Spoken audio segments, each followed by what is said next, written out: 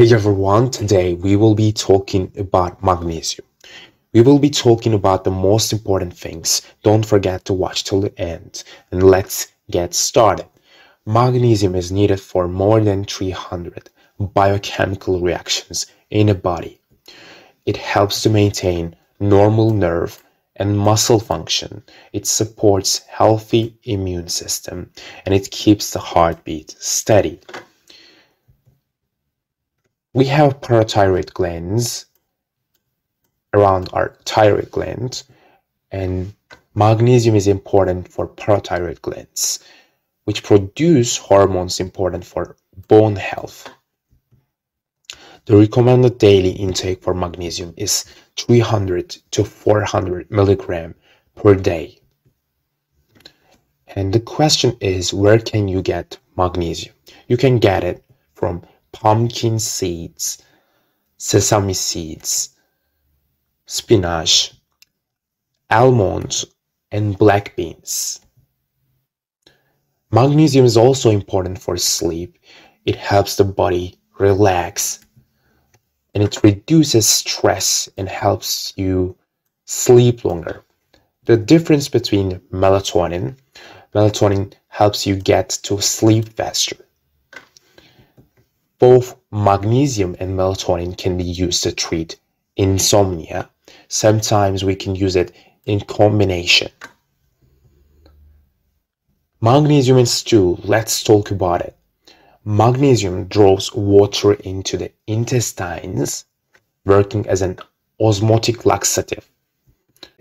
This increase in water stimulates bowel motion or motility.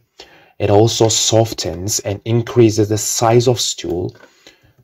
This prompts a bowel movement and helps to make the stools easier to pass.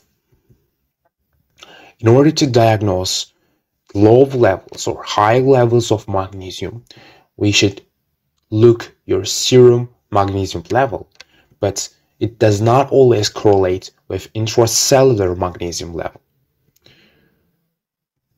Hypomagnesemia, which is low levels of magnesium in the blood, 1.5 milligram per deciliter. It's going to be less than 1.5 milligram per deciliter. And it's a potentially serious condition that may be difficult to recognize due to non-specific manifestations. Magnesium depletion usually results from inadequate intake plus impairment of renal conservation or gastrointestinal absorption. This common nutritional deficiency may be seen in many conditions, which include malnourished patients. We can see it on elderly patients, for example. Chronic alcoholics, we will talk about this more on next slides. We can see it in diabetics, patients on medications such as loop diuretics, specific antibiotics, and proton pump inhibitors.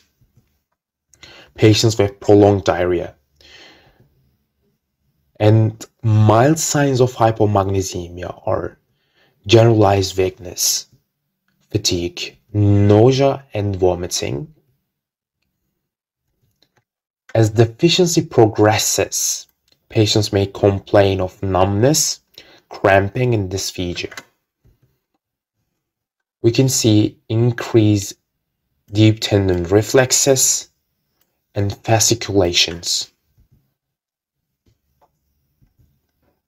If hypomagnesemia is an acute in onset and or severe, patients may develop altered mental status, seizures, or cardiac conduction abnormalities.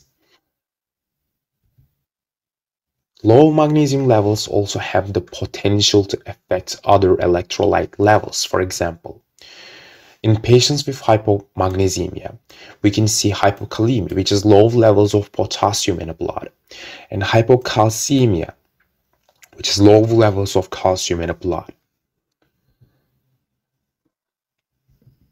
We said that we will talk about alcohol, and let's talk about it. Alcohol consumption increases the loss of magnesium in the urine and decreases the uptake in the liver.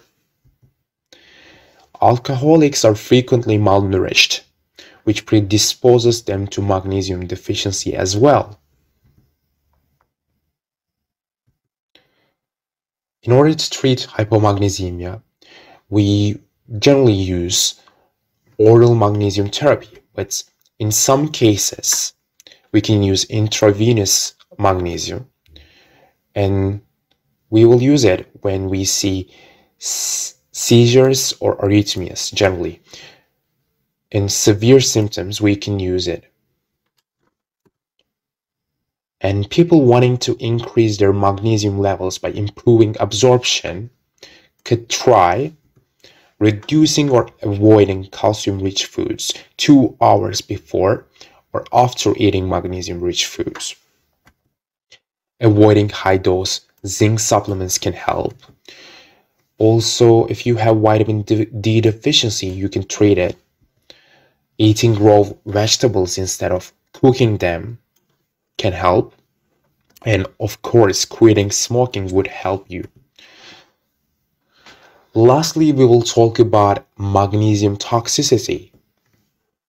The diagnosis of magnesium toxicity is based on a blood level of magnesium greater than 2.6 milligram per deciliter. It is severe if levels are greater than 7 milligrams per deciliter. And we can see specific ECG changes.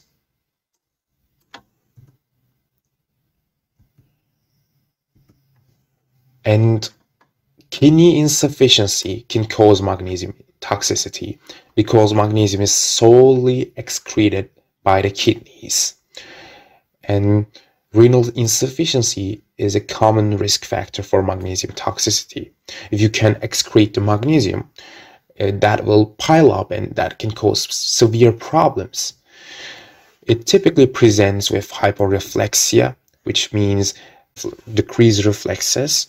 You can see lethargy, headache, respiratory failure, and ultimately you can see cardiac arrest, not with seizures. In order to treat magnesium toxicity, we are using calcium gluconate, which is an antidote for magnesium toxicity. And we can use repeat doses if it's necessary. Thanks for watching it. That was a quick summary on magnesium. Don't forget to like, share this video with your friends, and see you later.